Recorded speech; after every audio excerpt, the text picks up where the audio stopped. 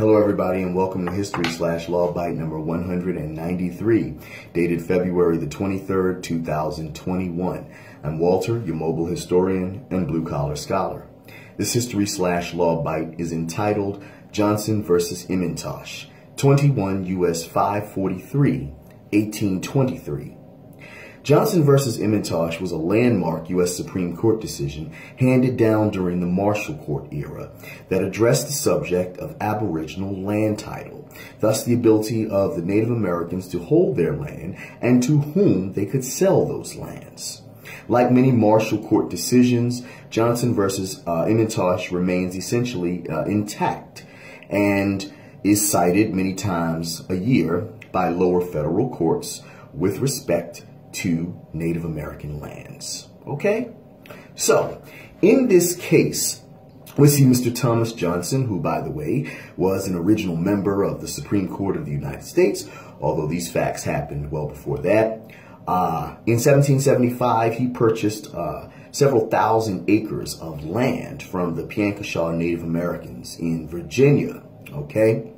And he would, of course, leave these lands to his heirs.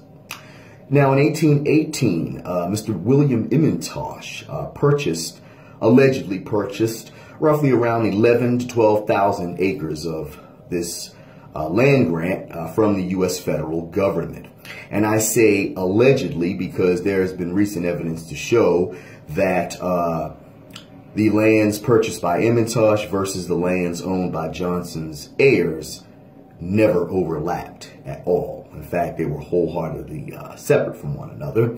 And so there is a large degree of presumption that there was collusion in this case, simply to obtain a court ruling on whether or not it was legal for Native Americans to sell land to private individuals.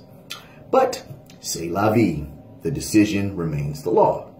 So, with Emmentosh's purchase of the lands, Johnson's heirs sued Emmentosh, filing action of ejectment to remove him from the land. All right. However, the U.S. District Court ruled that the Piankashaw Native Americans didn't have any ability to sell the land to Johnson in the first place, and thus the chain of title was invalid, totally useless, pointless, not worth the paper it was written on. All right. And the case was dismissed. So on appeal to the Supreme Court of the United States, the justices were faced with one simple issue. Could Native Americans sell their land to private individuals?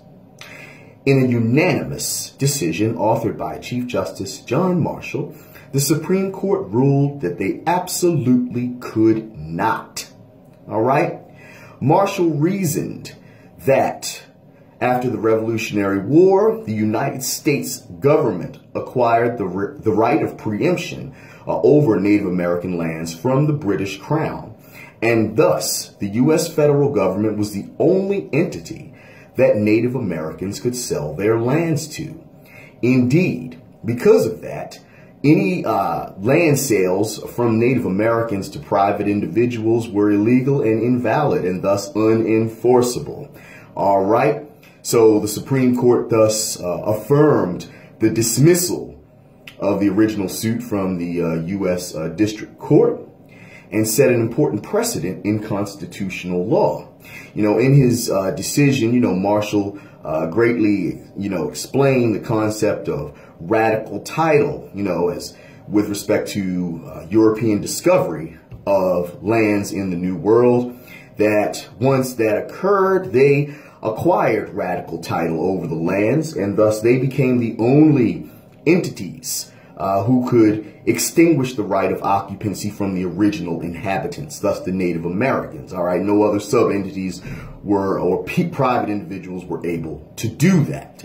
Okay, and thus when the Revolutionary War was over, thus the U.S. acquired that right of preemption over the Native American lands from the British, the Native Americans could only sell their lands to the U.S. federal government, not to private individuals. Okay, so that is the essential holding in Johnson versus Emmentosh, a decision that remains fully valid and binding to this very day, and like I said, is cited many times a year by lower federal courts with respect to Native American lands. All right. So if you have any questions or controversies, leave them down below and I'll be happy to answer them. I hope you learned a thing or two about this case. It's a very interesting one, a controversial one, because it presents, a very strong view that, a Eurocentric view, essentially, that, Native Americans are inferior and thus, not able to hold their lands unless the federal government decides to allow them to keep them. It's a very controversial decision, but nonetheless, it's one that still remains binding law to this very day, for better or for worse. All right. So Johnson versus Emmentosh, 21 U.S. 543, 1823. All right. Again, any questions, controversies, leave them down below. I'll be happy to answer them. If you have not subscribed to my YouTube channel, please do so now. I would greatly appreciate it. Your support is appreciated more than you will ever know. Take care, stay safe out there, and I'll talk to you at the next bite. Peace.